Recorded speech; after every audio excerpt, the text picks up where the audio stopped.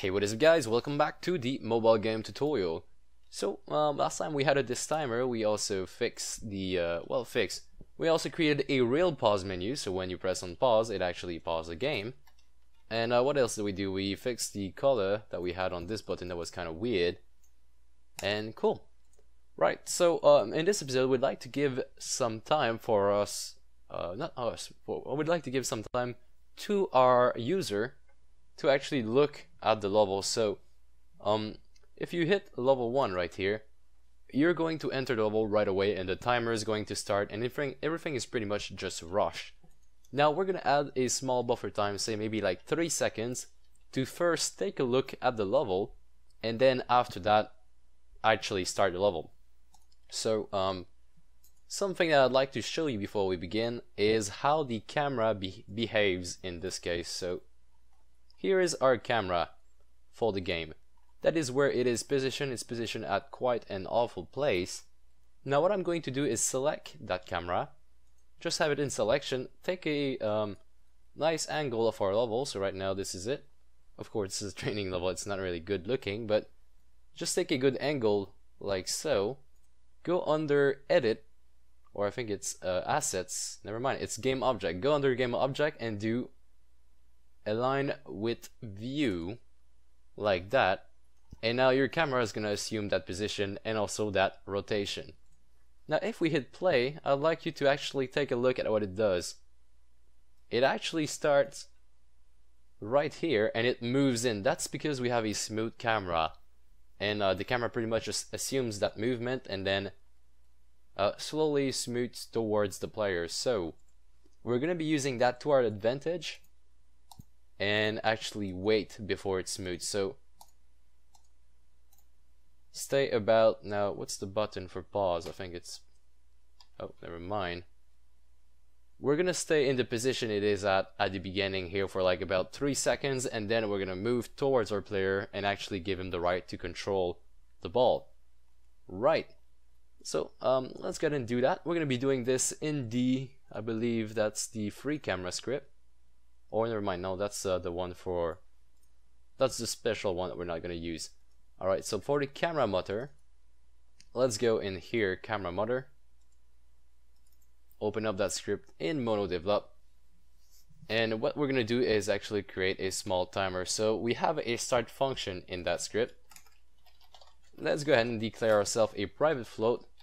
Start time is equal to, we could be putting it on 0, doesn't really matter because we override it in the start. So start time is equal to time.time, and in the update we'll do if time.time minus start time is smaller than 3 seconds, which is going to be our buffer for, you know, the amount of time we wait before the level starts. So if the time.time, if the duration is smaller than 3 seconds, let's go ahead and call return. So we're not going to be updating anything. Now if we hit play on this, it still has that behavior. That's kind of weird. Let me just go check real quick. And this code doesn't seem to work, and that's because we actually have to update. So that's a little thing that we had to remember. Take this function that we just made, not this function, but take this if statement that we just made, including the return call, and let's put it inside of our fix update as well. That's another place we need to put it. Okay, now if we hit play, we wait 3 seconds, that's our level, and then we start. Now maybe 3 seconds is a little bit too much, so we could be putting it on, I'm thinking about creating a field up here. So let's do a private const float, and let's do time before start is equal to 2.5. Now I'll be replacing that, these hard-coded fields here, like so. So it's going to wait 2.5 seconds and then actually start zooming in. So 1.5 and then it zooms in. Okay, now another thing that we'd like to fix is the fact that our player can move before that. So if we hit play, I'm actually allowed to move the ball around, and that's also a behavior we do not want, so we're going to be fixing that. right away. Now, where is our player? Here it is. On our player it is the Mutter script. We're going to open that up and actually give ourselves a 3 seconds before we can do anything. So up here I'll do the exact same thing. I'll declare a private const float time before start is equal to 3 in that case. I'll wait 3 seconds before you can move, and I'll wait 2.5 before actually moving the camera towards you. Okay, now in the update up here we'll simply do the exact same thing. So in fact I'll be copying this line and I'll be putting it up here. Now we do not have any kind of fixed update, but we do need a start time, so let's go ahead and declare that. Private float start time. That you can put on 0, but it really doesn't matter. So start time is equal to time.time, and here it is.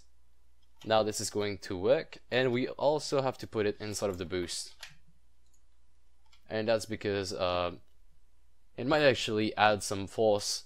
If we press on the boost button, it would actually work, and that's something we don't really want.